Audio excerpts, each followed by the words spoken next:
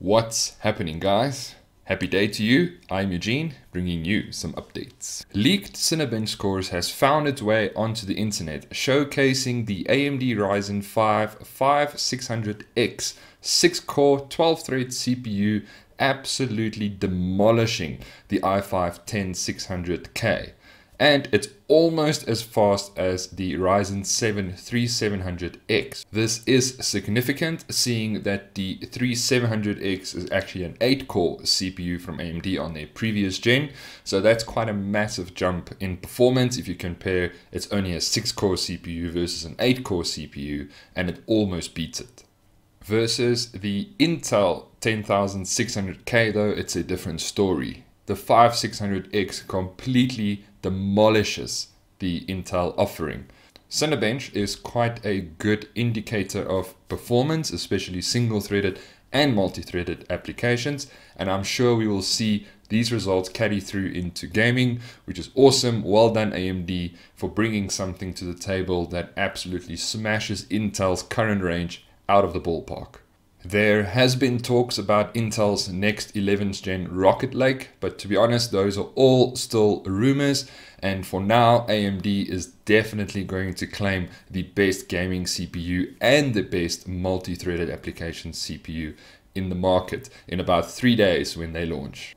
We also see the Ryzen 5 600X trading blows with the 10700K, which is quite amazing. That's an i7 offering, and it still keeps up to it, and in certain instances even beating it. And if that is not enough to convince you that Zen 3 is an absolute beast, recent leaks has shown from Lucky Noob that he was able to push the 5600X to 6.12 GHz on LN2 cooling.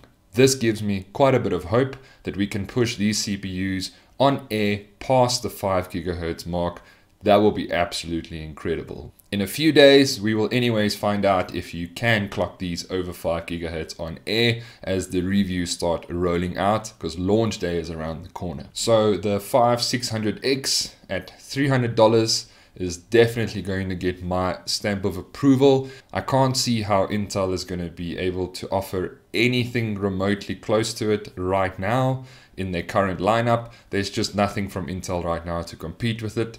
Maybe if Intel slashes some prices across their range, they might have an offering that can compete with AMD. For now, AMD is definitely going to take the crown. Let me know in the comments down below, what sort of system are you going to be building? Are you going to be building AMD or Intel?